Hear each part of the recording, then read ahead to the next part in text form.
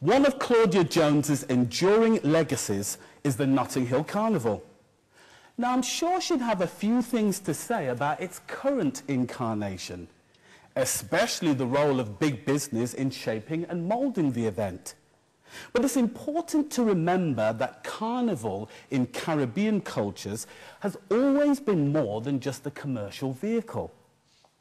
Classic carnival, particularly those of the 19th and early 20th century, was a highly coded spectacle, weaving together visual cunning, religious metaphor, social criticism, and political agency.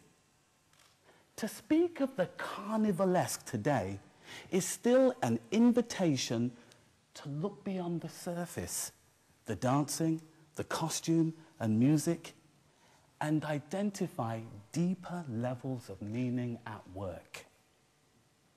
So in the spirit of carnival, I want to offer a talk that focuses on hidden meanings and their profound political potential. The title of this lecture comes from the work of radical black feminist Audrey Lorde. It implies that serious counter-politics are required for addressing the master's house, or what black feminist bell hooks coins as white supremacist capitalist patriarchy. I love the fact that African-American intellectual culture is willing to out-white power and not dance around the edges. Lorde's counter-politics demands new thoughts and actions, an epistemic repudiation of masculinist ways of knowing and political practice. She continues that without this kind of paradigm shift, only narrow, allowable change will occur. What is intriguing is that Lorde's new tools emerge through a dialogue on difference. In her life and struggle as a black lesbian feminist, she navigates between various feminist camps to provide a non-dominant politics and enable all women to move from patriarchy's divide and conquer to a feminist mantra of define and empower. I like the idea that by moving in between, we can forge new potent tools, weaponry to dismantle oppressive structures. I'll return to this idea later, as it's something I've applied to the complex in-between of being a working-class Caribbean man in a white middle-class professional world. I'm on Lorde's side. That's the only bit of religion in here. Lorde's side, Lorde's side. I'm on Lorde's side. As an African Caribbean man in Britain, I'm also keen to dismantle the master's house, fight against race, class, gender, and sexual orientation discrimination. Now, I may not be a radical lesbian feminist, but as African-American cultural critic Mark Anthony Neal has noted, progressive black men must develop what he terms new black male politics that are inclusive, egalitarian, and non-dominant. In most recent years, I have focused on documentary film as a vehicle to define and empower. Since 1999, I've been involved in the making of 15 films, 13 of which I've presented. The project began in part as a challenge, a bit of a dare. Nearly 10 years ago, I appeared on Channel 4's Right to Reply to criticize the lack of meaningful factual television aimed at people of African descent. In an off-the-cuff remark, the then commissioning editor for youth programs and the person responsible for the commissioning of Badass Television, remember that? Badass Television? The program I was criticizing, dared me to try and do better.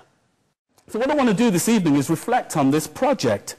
And the question I want to explore this evening is, to what extent is it possible to make use of the commercial television documentary to dismantle the master's house? Conversely, the hardest films to get made, in my experience, are those that try to unlock the workings of whiteness. We'll talk about whiteness. As I said earlier, the most important bit of dismantling that you can do is to out whiteness. But what does it mean to talk about the outing of whiteness? Well, whiteness is how we imagine the category of white to work in the world. Historically, whiteness emerged as part of the West global expansion and imperialist project.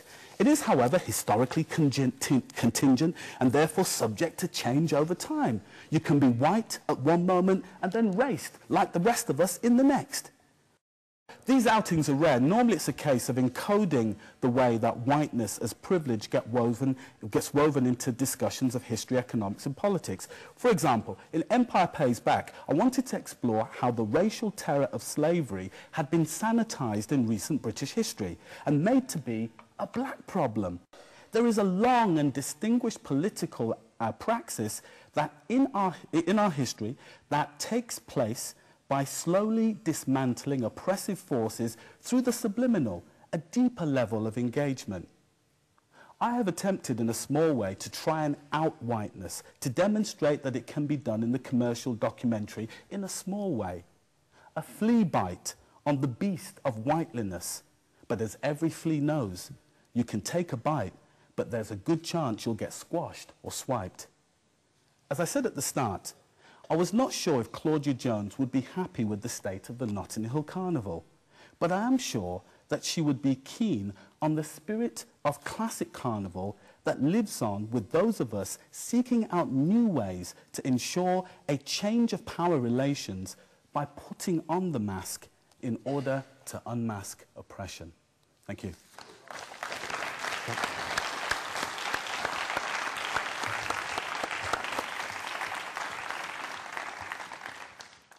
Yes, Robert, thanks very much for the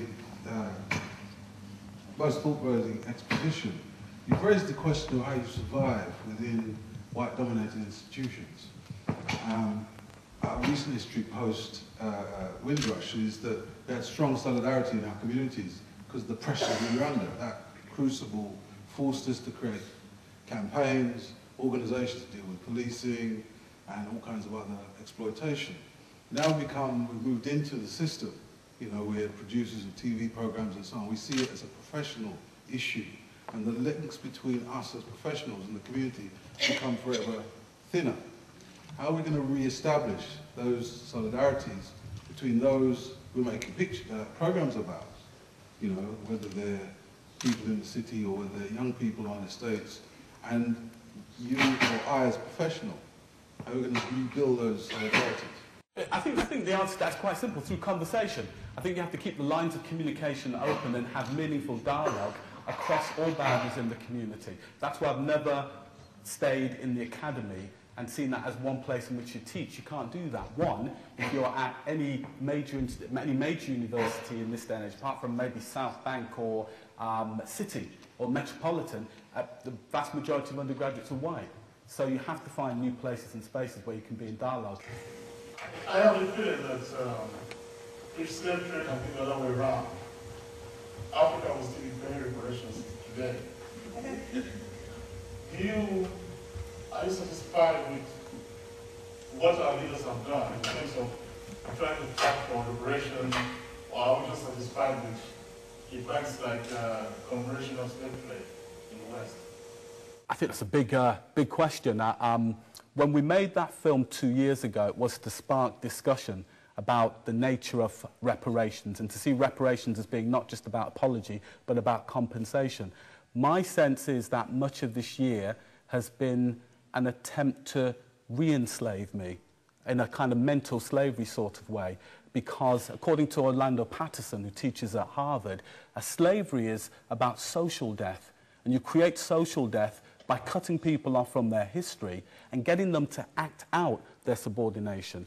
My sense is that many of the events that took place this year were distortion of history. You know, you ask kids on the street and they think that Africans traded each other and Wilberforce stopped it. You know, and you know, I thought the ceremony at Westminster Abbey was an attempt to get Africans to legitimate their subordination, asking African people to pray for the forgiveness of slavery. Who are they praying for? Who are they praying to?